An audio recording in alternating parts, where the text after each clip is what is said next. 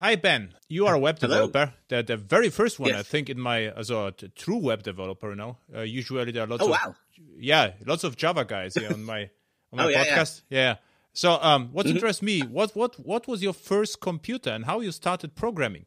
My first computer. Oh, that was probably So I'm 40 years old, so I go way back. My first computer was actually a TI 99 4A, and I remember my dad buying these computer magazines, these basic magazines, and copying and pasting like game programming logic into the computer. That extended through the Commodore. My first experience with actual programming, I think it was in high school. I took a programming class. We were doing BASIC, and I remember my instructor, he was just like, you gotta work on the meat and potatoes, but I was all focused on the visual stuff, and I remember making like a database contact list that I called the Purple People Picker, and it was completely purple. It was completely ugly, but that was my first experience with computer programming. Since this is a Java podcast, I will mention that a couple of years later, I wanted to learn JavaScript while I was in college, and I bought a Java book accidentally, and I didn't know what I was doing. I thought I was learning JavaScript, but I was writing Java applets. I was like, this isn't for me. I don't know what's happening. Yeah, and you are based in Silicon Valley, right? Yeah, San Francisco. I live in Oakland, work in San Francisco. Hey, cool. So you wanted to start JavaScript and you bought a Java book. So now the question is why you wanted to learn JavaScript, a book, and why you started with the Purple Contact List database. I think like one of the requirements I think it was a contact list they were supposed to make. It was so far back, I don't remember. But I think the contact list was what we were supposed to make. But I just, I wanted to make it more visual. I wanted to play it, like, you couldn't do much with BASIC, but I just wanted to play around with colors. And I think that's where I come from. Like that, like I get bored with just like, when I was in college, like C++ bored me to tears, and it's because there was no visual element there. It wasn't until I got into more multimedia type thing, combining the visual, the UI side with the programming, and making it all come together that really excited me. So that's where I'm coming from. What was the second part of your question? I forget. Yeah, I also forgot the question actually. So Okay, right on. yeah, about the JavaScript. So you started with BASIC, and what was your road to JavaScript? So what you did after your contact list? Yeah. So in college, I tried to do a double major with computer science and electronic media arts communication. But the assembly language class just killed me, so I turned it into a minor. So I was doing a little C++, but like I said, the visual element really interested me. So I started learning Macromedia Director, which was kind of more multimedia-ish, and at the same time I was trying to learn more web stuff, because, between Director, where you could deliver on CD-ROM, and the web, where you could deliver just a web page that anyone can see, that aspect really appealed to me. So just like getting maximum exposure, just getting my work out there, and just sharing it just interested in me. So that's why I took a real interest towards these technologies. Okay, when was it with the Macromedia Director? I'm sorry, what? When was it? Which year? Oh, I want to say I started getting into that in 1996. Okay, so this is actually exactly the same time as I started with the web. And oh, right on. Yeah. And so you started with, then you immediately after Director, your natural extension of Director was JavaScript, right? Sort of. So JavaScript, I kind of got into JavaScript more when JavaScript started really getting good in the HTML5 days. I've always been a web developer, but for a long stretch there after Director, I was into Flash. Because, like, again, I'm so into, like, really creative and visual UI that, Flash was the way to go. So it was kind of like Director to a little bit of JavaScript and web, but a lot of Flash. And then once Flash started waning, I went hardcore into JavaScript, HTML, and CSS. So after Steve Jobs, said that Flash is good for disks, for disk only, then you migrated your knowledge to web. Yeah, well, so it wasn't just web. It was I remember that day in like, I think it was like 2011, and I was working at a video publishing company at the time, and we were doing all our stuff in Flash, and all of a sudden, people just weren't after Flash players anymore. So I remember doing like, I did some Java stuff with an Android app. I did iOS development for an iOS app. I did an HTML5 video player. I think I dabbled in some Xbox stuff because we were in the publishing business. We had to deliver everything. So it kind of blew up for me at that day after Flash kind of started waning.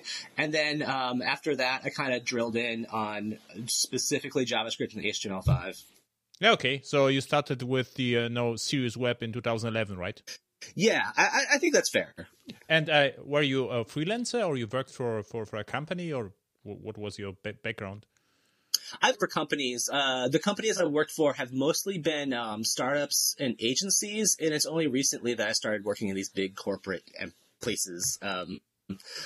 So yeah, I used to work at, edutainment for kids. So we did, kids games, like casual games for kids. And then I did some video publishing. And then I came to Adobe. And you are still at Adobe right now? Yeah. Adobe's awesome. Yeah. Yeah. Actually, this is really cool. I didn't know that. What's interesting is I did almost exactly as what you did, but I'm the exact opposite of you. So oh yeah, yeah. So I started with Java, and someone came with a book. It was a really thick book. I remember it was around 1997 or 1996, and the name of the book was LiveScript. And I say, what the hell what is the LiveScript thing? And was completely not interested. And then I saw JavaScript. Like, wow, now I know Java. That's probably a good idea, to learn JavaScript. And I thought they were somehow related, So, okay, Java, it is very similar to Java. Yeah. And I learned JavaScript. And then later I recognized that they have nothing in common, right? So, it was just them capitalizing on the Java good name at the time and trying to rope people in. and I did, the Netscape SuiteSpot server, did some JavaScript programming in the on the servers, and then in the front ends, animations. And I was not that interested about the visual stuff. I found it boring. I said, come on. I meant those are funny words. Yeah, colors. I was really into servers, transactions and concurrency. This is what, and I really like C++, by the way. I was really excited about C++, Björn Strustrup and all the stuff. And then I really converted to Java. And also funny thing is, I worked for a company, and they told me, you really have to do some Flash work for us. So I was okay. I bought Flash, an open Flash, and it's like, what the hell is the keyframe? And I look at the keyframe and say, okay, where I can write my code? And someone told me in the keyframes. It's like, what? I have to search for keyframes, and then I can write my code in the keyframes. And I thought, this is impossible, to write a reasonable applications in keyframes. And this was actually funny. So what you are saying, I was exactly, exact opposite experience from yours. Yep. No, I remember the whole keyframe thing. Like, yeah, I worked with lots of animations and interactivity with those animations. So keyframes were key for that. But, yeah, I remember like growing up with Director and the professors teaching you like, all right, here's what we're going to do. We're going to try to do this whole thing without keyframes, stick it all in the global namespace, and, do things that way. So we were trying to get away without keyframes to do some fancy tricks. But yeah, keyframes are a little bit of they're tricky for people that that aren't familiar with them. Yes. And after Flash, there was another tool. I forgot. It was like more serious tool. It was Adobe. It was not Director. What was it? It was more after Flash. I'm not sure. After Flash, yeah. It was like type-safe JavaScript. So there was ActionScript. Are you thinking of a TypeScript? No. It was still Adobe product. It was like, Oh, still. Yeah. You're thinking maybe Animate CC?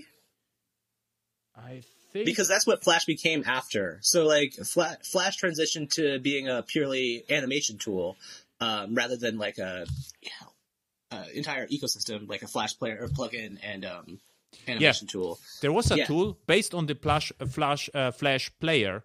But it was serious programming tool. You could write code in Eclipse with plugins, and it was Yeah, okay. Maybe you're thinking of Flash Builder. Flash Builder, exactly. Flash Builder, probably. You could write, type-safe JavaScript almost. It was about to be standardized. And there was some work going on with that. I actually forgot the name. It was not Flash. It was Adobe product based on Eclipse, but it ran on a Flash player. It was type-safe. There was data binding. There was, yeah. So, I mean, Flash, like ActionScript is, well, I guess it always hasn't been type safe, but in ActionScript 3, it was type safe. And there was an Eclipse based editor called Flash Builder that you would, and like Flex, it used to be called Flex Builder. Flex. Okay. This is the name. Flex is there. Yeah. Okay.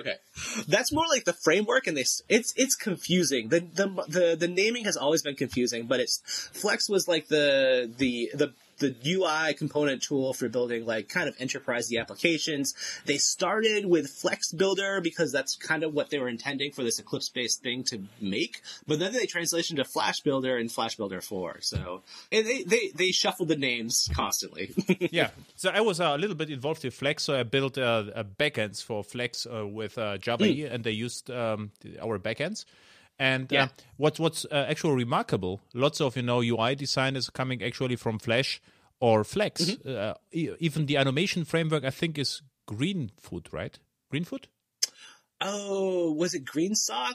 GreenSock. GreenSock. Yeah. Okay. It was also started, with Flash and then migrated to JavaScript. So now, So now you're working for Adobe, and you've wrote a book about web components. I'm also very, very interested in web components. Actually, I do web components and web startup all the time. And the reason for that is I do lots of backends and microservices. And my clients ask me now, what do we do in the front end? Because in Java there was Java server phases where you can do create, read, update, delete, boring applications, but impossible to build something offline or more interactive. And we have also JSPs, which are great for server-side rendering, but this is not a front-end framework. And I don't know whether there are some I would say more or less terrible frameworks like Angular, which Angular was my last framework I was using before I came to web components. Okay, Angular 1 was great. Yes. But Angular 2, I have no idea what they did. This is like, Well, I stopped in Angular 1. No problem. But Angular JS was, I think it was great. And Angular 2, 4, 5, 6, 7 looks to me like, how to call it, a bored enterprise Java developers try, to migrate one-to-one old application servers from 1950s to the web. This is my impression what happened. So to get a Hello World, you have to download 25,000 files just to get something on screen. And by the way, this is a running joke, but it's no kidding. The first time my backup stopped working is just because I installed one Angular, and the Node module was so big that the night was too short, to back up everything with Time Machine. So I had, and it's like, what's going on? And then I recognize, I have to exclude the Node modules from backup. Yeah. I mean, that's a common problem. I don't think it's an Angular problem. I hesitate to smack talk any framework. I feel like every framework has their place. That said, I don't have experience with beyond Angular V1. But I think the Node modules is a common problem. And, that's kind of why I like this, like, plain vanilla, like, no frills, just write some JavaScript and put it up on a page. And, that's really what I'm taking to. And there's not really any dependencies for doing this until you get, there's production tasks. So once you get to production, you want to concatenate stuff and build stuff. That's another story, but that's, you honed in on exactly the reason why I just like web components and just developing applications without a framework. Exactly. So so what happened to me is so I look at at the framework landscape, and I think suggesting Angular for enterprise clients also means they will potentially have to migrate twice a year, because there is a major release twice a year with minor breaking changes, but they could be breaking changes, and React is far more stable. This would be actually an option.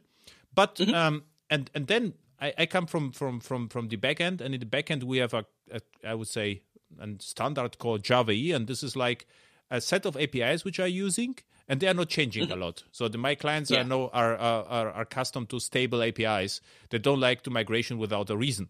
So, and I knew JavaScript from back then. And what I observed is that JavaScript becomes more and more like Java. So we had, ES6, we had classes, we had modules which behave like import statements in Java. So it is actually almost identical to modern Java.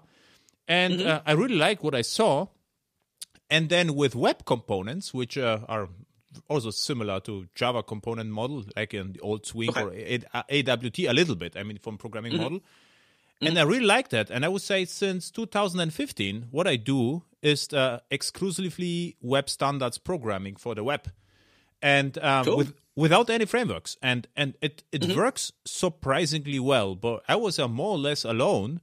So I was really glad. So Manning, approached me and they asked me, hey, they suggested a book, and I say, okay, this book is a little bit boring. Do you have something about web components? Sure, and they directed me to you to Ben, Ben Farrell, and now we are talking, and what I see amazing, exactly what you said, is I have zero dependencies. What I usually use is custom elements which are supported everywhere.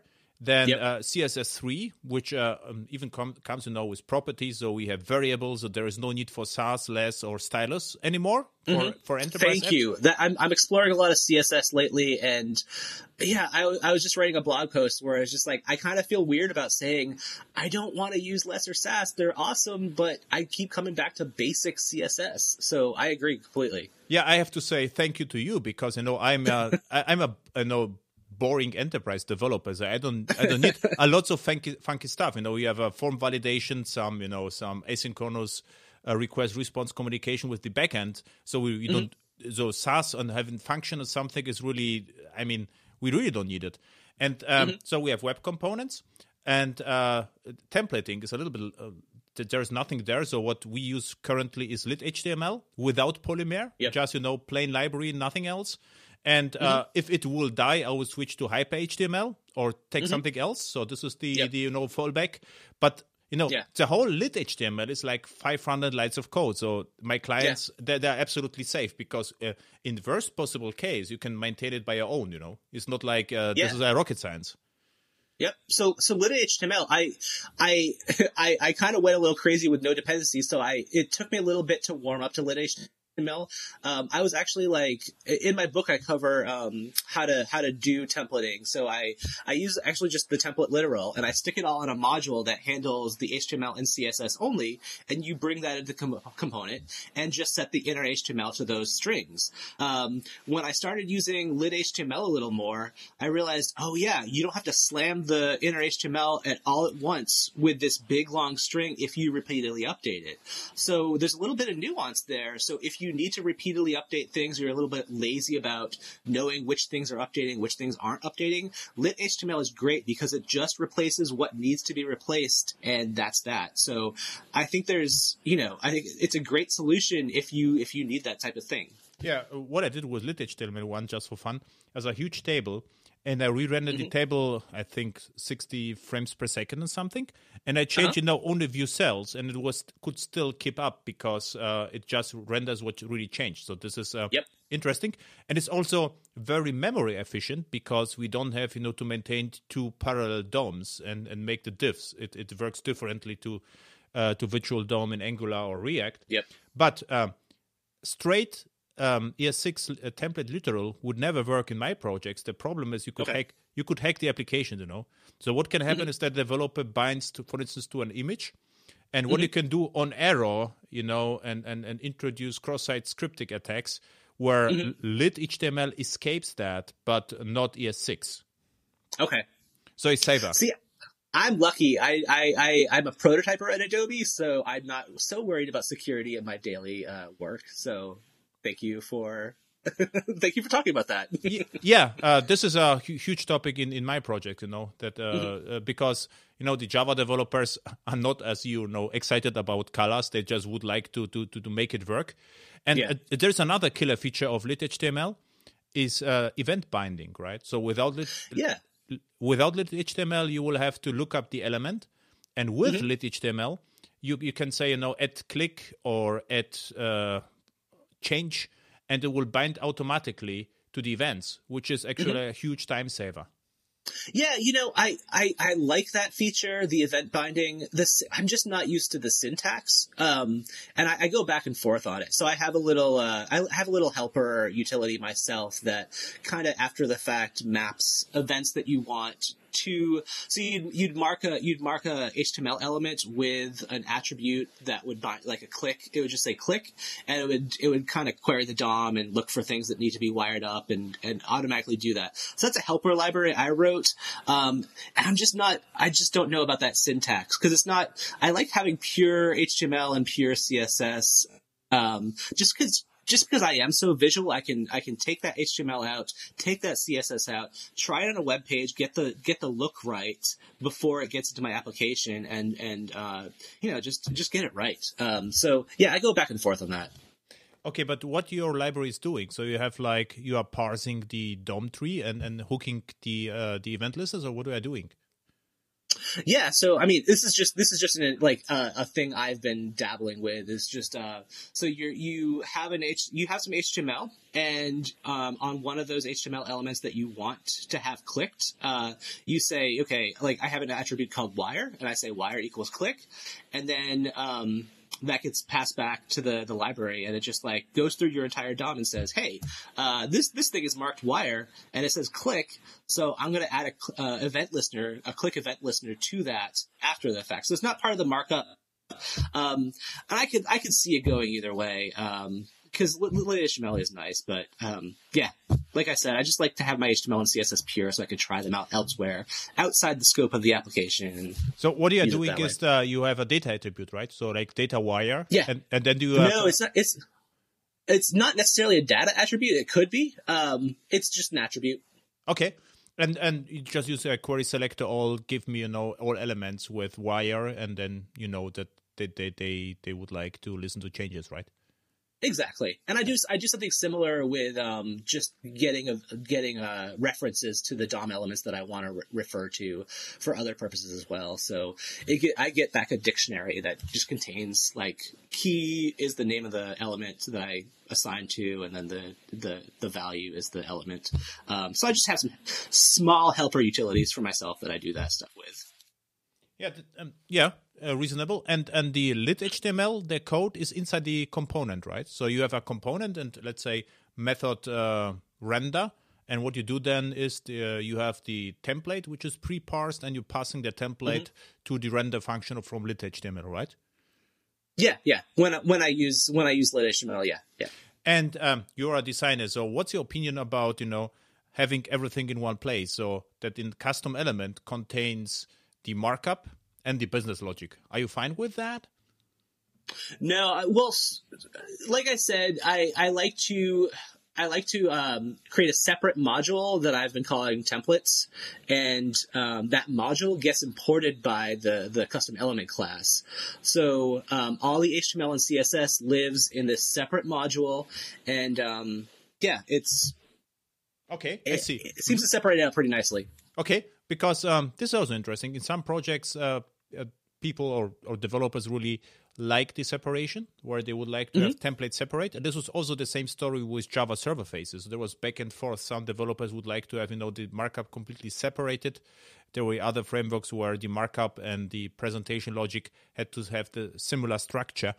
And for me as a developer, what I really appreciate is everything having in one place. So what I really like is have a custom element with embedded template, because I can look at the entire thing, and if I have refactor something, I don't have to move between two files.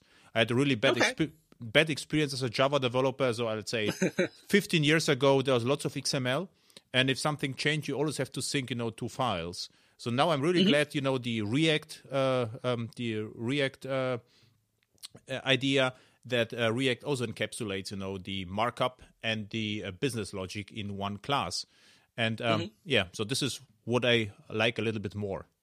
I think that's fine, and I think that speaks to how web components can serve everybody.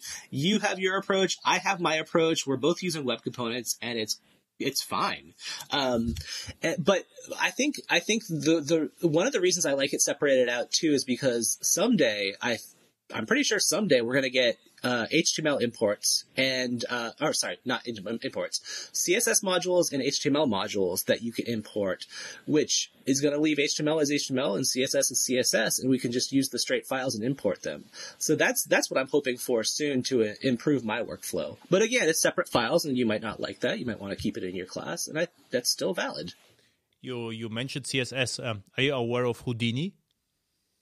Houdini. Oh, yeah, I've been meaning to try that. That's the Mozilla, no. Houdini, I guess, will be your next book. So what Houdini is like a way to interact with the CSS engine from browser, which is web standard. It's like, custom elements for HTML markup is like Houdini for CSS. This is more or less what I see. I remember that. So, and what you can do with Houdini, you can hook into how browser renders, let's say what you can create your own CSS classes with own behavior. So you can render shapes which are impossible right now with straight CSS. Yeah. I remember seeing that talk I went to a Chrome Dev Summit last year. I remember seeing that and being really excited about it, but then I went home and I'm like, it's just in Chrome. I want it to be everywhere. I don't want to create a Chrome only application. So yeah, it's exciting, but I just need it to be everywhere. Yeah, it will be everywhere, but the Chrome is not trailblazer as often. Yeah. And what's your take, on frameworks or not? So I use a lot of web components, and I have to say, I'm completely happy. So I do not miss anything. So Yeah. So and you are also saying so which makes me glad, because it seems like developers really like frameworks, and I see less and less a need for a framework for common application. A common application, as I said, is enterprise apps is in my world. And even if you would create something like I don't know, a podcast player, whatever, there's even more so that the app is simpler. You have one view, and the most what I could imagine just to take Redux or something to manage the data flow somewhere, but I don't see any need for frameworks. I don't either. Well, I think it all comes down to what type of application you're working on. Like I'll have to take your word for it, because you're the one that's working on enterprise applications. I'm working on more visual prototypes. In my world, I see more the framework as a hindrance, trying to tweak the framework into what I need to do that's kind of non-standard, because I'm working on a new visual interaction type. So I haven't needed frameworks. And again, I feel like they kind of get in the way for what I specifically do. I've heard, web components don't have this feature, like maybe they don't have routing or server-side rendering. I just haven't needed those features in my stuff. And if you do need those features, that's great. If you need a bunch of those features, feel free to use a framework. I'm not saying there's I think there's a right tool for the right job. And I think it's great that we have so many tools between Angular, React, Vue, web components, everything. I don't know, a few months ago, I had to teach Java developers to build an enterprise app, and we needed a router. And I knew there are already web components, which are great web components with router functionality. Like for instance, there is a Vaadin router, which is a custom element with routing. But if you take a ready-to-use web component, a router is really complex stuff, because what router does, there's an event, it reacts to the event. Usually, what happens, you can register a JavaScript function before route, after route, so you have guards. You would like to have authentications authorization that only particular roles are able, to route to this item, to the menu item. And we actually decided to write a very simple router, all we need from scratch as a custom element.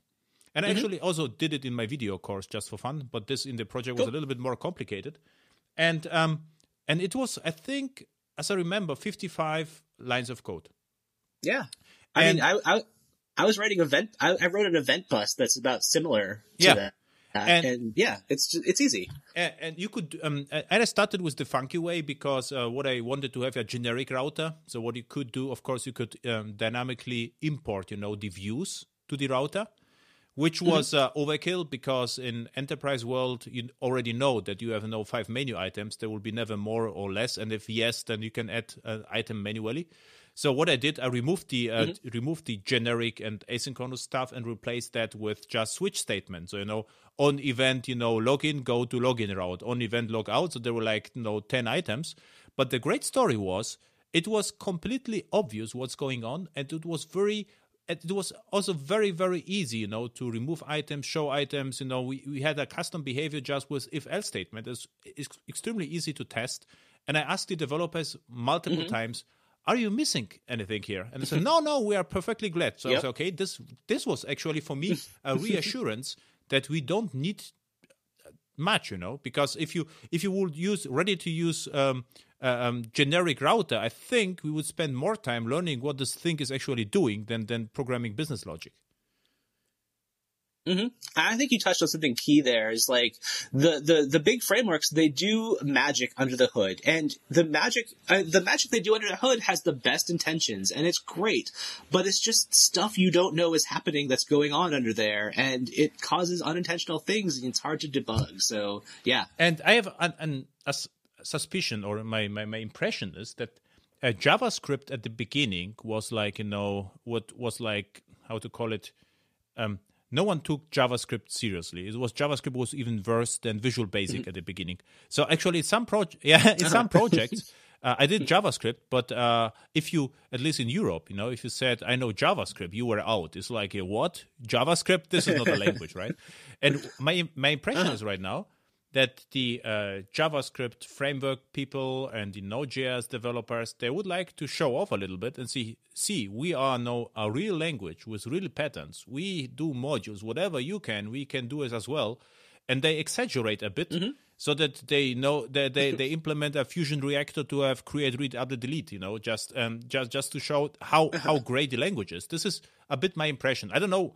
I know it's completely exaggerated, but this is what I see. Mm-hmm.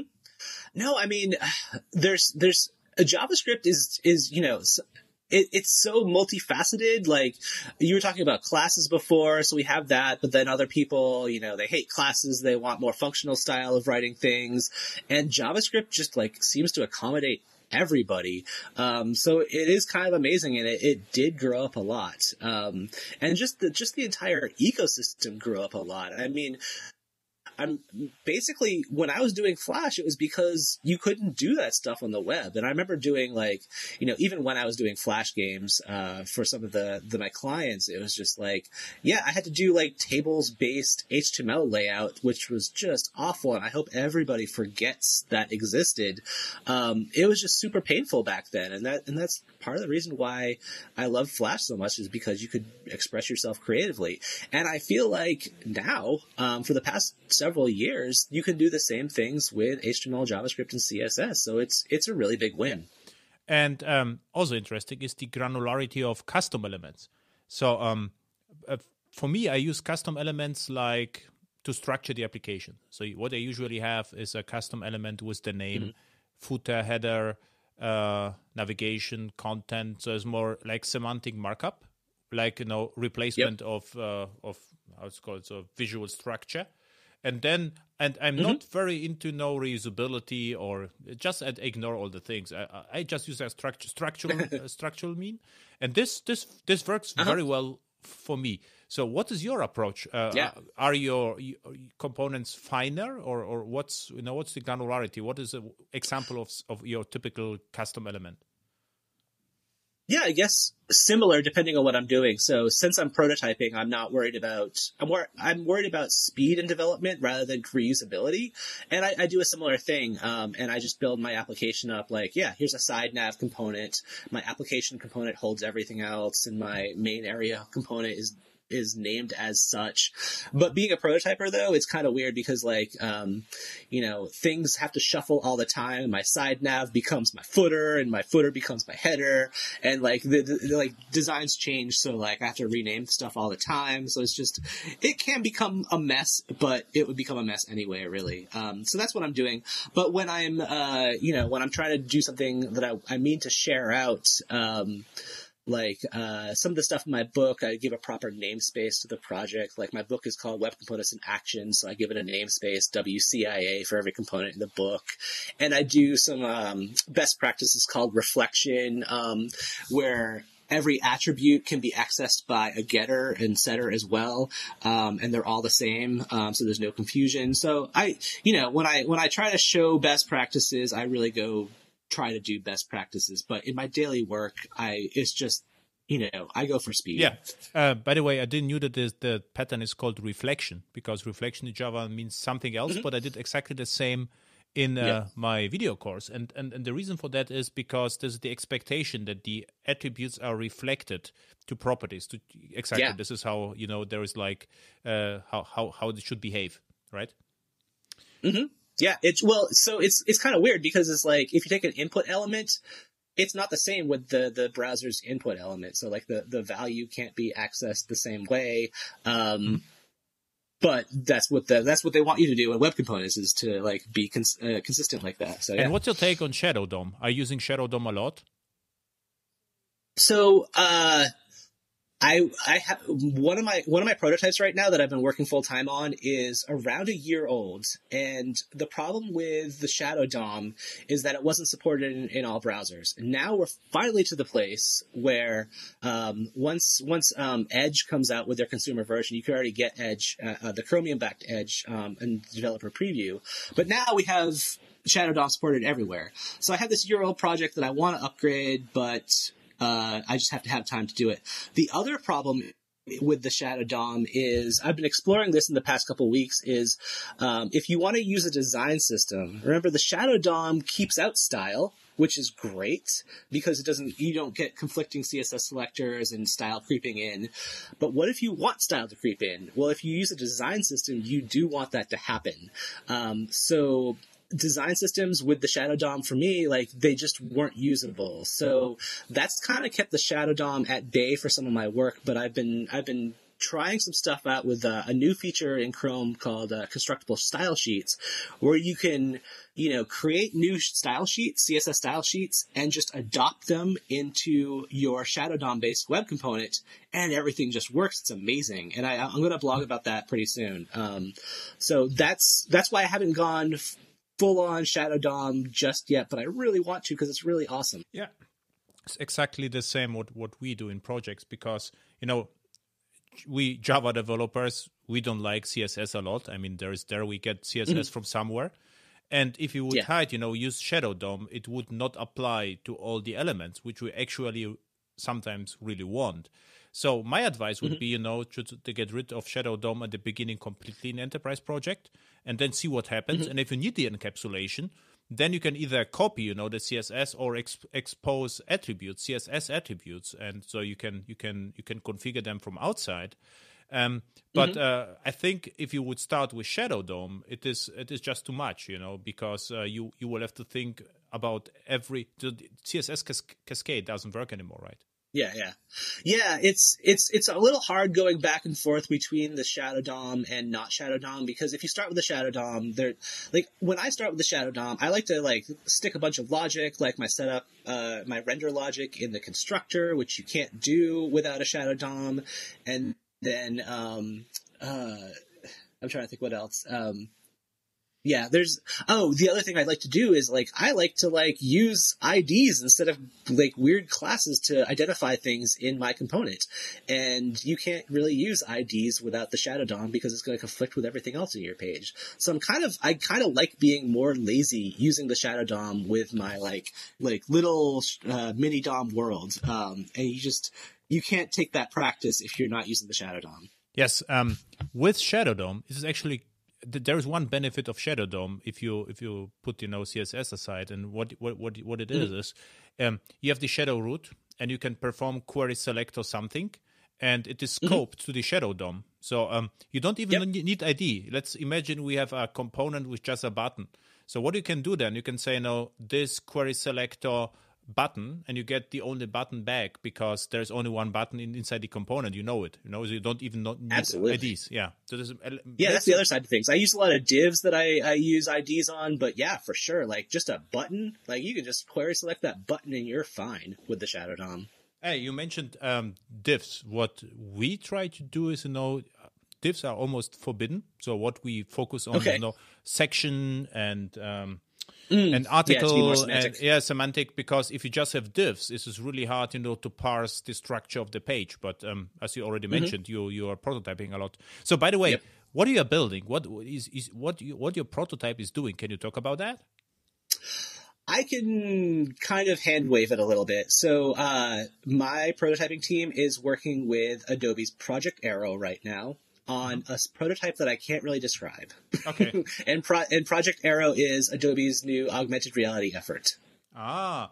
And in one day, if it will come out in few weeks or months, so we can just record another episode of this podcast, so you can talk more freely about the project, right? Yeah, I'd be happy to, as long as I check and make sure that's okay. Yeah, of course. Okay, build systems. You mentioned this already, and what I use, this is also funny. So for development, what I really like is I don't know whether you know Browser Sync. So what Browser Sync does, it just reloads the CSS pages and pushes them to the browser. So I have Visual Studio Code and Browser Sync running in background. This is a small browser, and the Browser Sync is usually included in most of CLIs, and it refreshes all my stuff, and everyone is fine with that.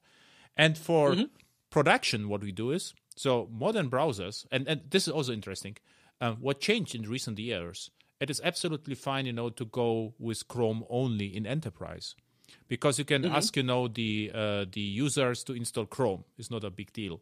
And the issue will be solved with Firefox is also allowed, but as you already said, the next edge is going to be Chrome, decorated Chrome, let's say, right? And and then the issue is solved. So we don't need any build system, which is even better, because the whole JavaScript build system is concatenation is black magic, and in enterprise system with HTTP2. Bundling and concatenating doesn't result necessarily in the best possible performance, because with HTTP2, it is often faster to deliver, individual files and not, one huge blob. Yeah. I mean, so I'm still concatenating, I'm still bundling, I'm using Rollup to do so. Yes. But I also recognize I don't know if I have to. I'm not. Yeah. I mean, imports work just fine. But I've just been bundling out of force of habit, because that's how we've always been doing things. But I need to look into more, just like the reasoning and making sure I'm still doing the right thing. But yeah, you're absolutely right. So I also use Rollup for the older browsers. So if we include the first, JavaScript, there is a type module, and there is also script source type no module as a fallback. And the module is ignored by the modern browsers, and the no module is ignored by the other way around. But this is the fallback. And for the no module, we use Rollup with Babel plugin. It also transpiles, the modern JavaScript to the old one. So the older browsers, there is the polyfills, web components, polyfills, custom elements. So the old browsers get the old and slower stuff, and the modern browsers get exactly this, what we are seeing during development. So there is not even minification going on. Yeah, so in my book, I do pretty much the same thing. So I have a chapter on just build tooling, and I do the roll up to Babel for the Internet Explorer 11 build, and then another bundle for just normal stuff, normal modern browsers, and then of course you can just use the original source import modules for everything else. Yeah. And recently, I took a look, and you are aware of Pika Web? I haven't looked into that. That's the one where it unbundles things, right? Yeah, it is like you have a package JSON, and you can declare modules. So you just try, with custom elements and lit HTML, for instance. And if you declare lit HTML dependency in package JSON and you fire up Pika Web, what it will do, it will pool all the dependencies and copy them to, I think the folder name is web module. But you get one single file, right, yeah. and the file can be imported directly. So there's not an issue with lit HTML. It's more issue if you have scoped package names in JavaScript, like add Right. something. So this doesn't work directly in the browser, and the PikaWeb transpiles that is directly usable. It's like Rollup with, I would say, with web functionality. So it's actually capable to understand package JSON, download the stuff from the web, and create ES6 module, basically. Cool. I need to look into that more. Yeah, this is really appealing. So because with Rollup.js, I have to do something. You have to prepare a Rollup config and explain my clients how to use it. And Pika just works out of the box. The only thing is you get a folder. I think the name is web module, and you have to configure browser sync to pull the dependencies from web module folder. Cool. Sounds awesome. Cool. So now you mentioned a book. So the reason we are speaking here is because many approach me and they say, hey, there is an interesting book about web components. And I say, okay, not only interesting book, but also interesting author. You had some you won an Hollywood award, something, right? Emmy or something. Is it right? So So I do like to say I have won Emmys, but it's not me personally that has won the Emmy. It's my projects that have won the Emmys. What was it? So, one of the Emmys we won with Sesame Works. It was a cable set-top box games. So you could like use your remote and like interact with like Elmo. But this was like back in 2006.